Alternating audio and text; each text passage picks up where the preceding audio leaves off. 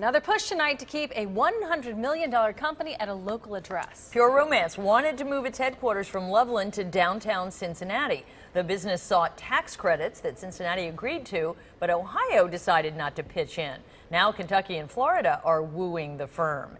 Councilman P.G. Sittenfeld and State Representative Denise Driehaus are urging the Kasich administration to reconsider. If they don't like Pure Romance's products, don't use them. If they don't like Pure Romance's products, don't work for Pure Romance. But don't deny a lot of Ohioans who would love to have a good paying job the opportunity to have that here in Cincinnati.